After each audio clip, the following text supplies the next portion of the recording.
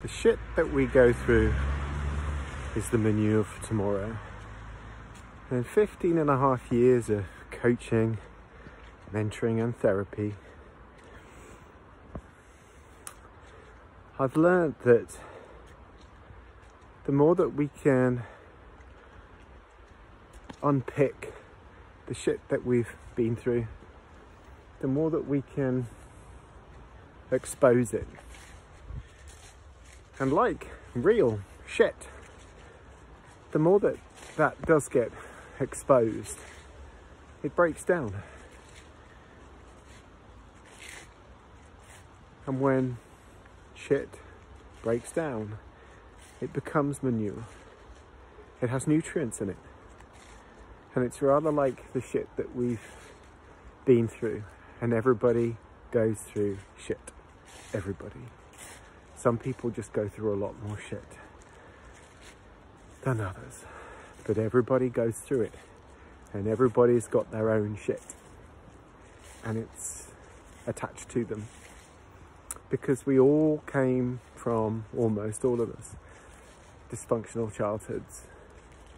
Where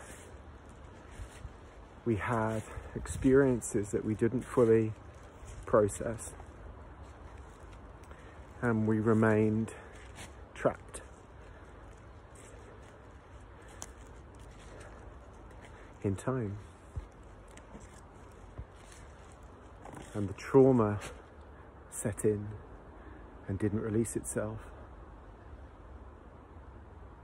And the more that we expose those traumas, that shit,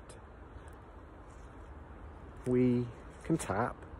We can haven, we can have hypnosis, we can have psychotherapy and counselling.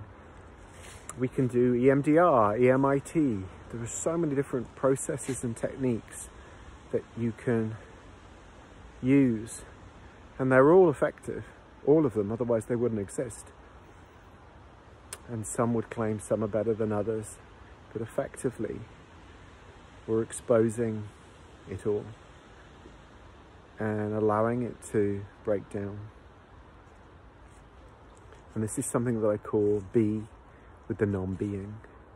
And the more you can be with the wanting inside of you, with the fear, the sadness, the hurt, the abandonment, all of that, it begins to lessen. And it becomes great manure for the future.